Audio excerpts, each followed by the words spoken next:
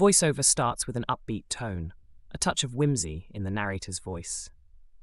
In a bountiful clearing, deep within the whispering woods, a merry troop of adventurous puppies pitched their tents for their very first camping trip. With tails wagging and noses twitching, they were ready for an escapade under the emerald canopy of nature. Voiceover becomes more spirited, invoking the sense of adventure. But what started as a game of frisbee and a frolic through the ferns took a turn towards adventure when a fluttering butterfly, radiant as the dawn, caught their collective gaze.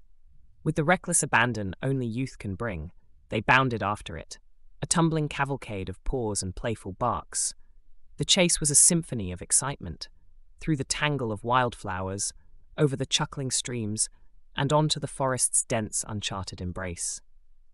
The butterfly led the sprightly band on a merry dance, dipping and soaring, its wings catching the sunlight as if stitched from threads of gold.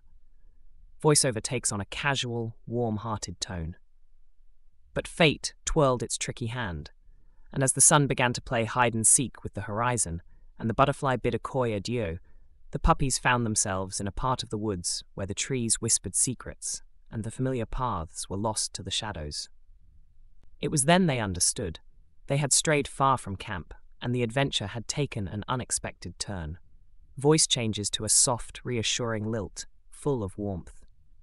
With the instinctive wisdom of the pack, they huddled close, their puppy eyes reflecting the first silver specks of a newfound resolve. They knew the journey back would require more than frolic. It would demand teamwork, courage, and the kind of bond that makes a family. Voiceover adopts an encouraging, hopeful tone. Guided by the brightest stars and the faint memory of scents from their camp, the puppies began their trek back. It was little Leo, with his keen nose, who sniffed out the smoky whispers of their bonfire. Sweet Bella, the keenest ears of the bunch, heard the distant hum of the rushing river that ran beside their camp. And it was brave Max who led the way, walking with a confidence that seemed to say, "Follow me, I've got this." Voiceover transitions to a soothing, heartwarming finish. Step by joyous step, they found the signs they had unwittingly left behind. A flattened patch of grass here, a knocked-over stone there.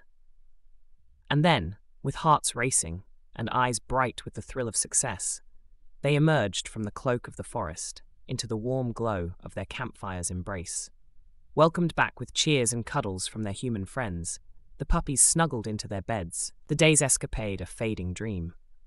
And as the night whispered lullabies through the leaves, they rested, knowing that together there was no trail too winding, no night too dark. For they were adventurers, brave and true, a pack united under the stars.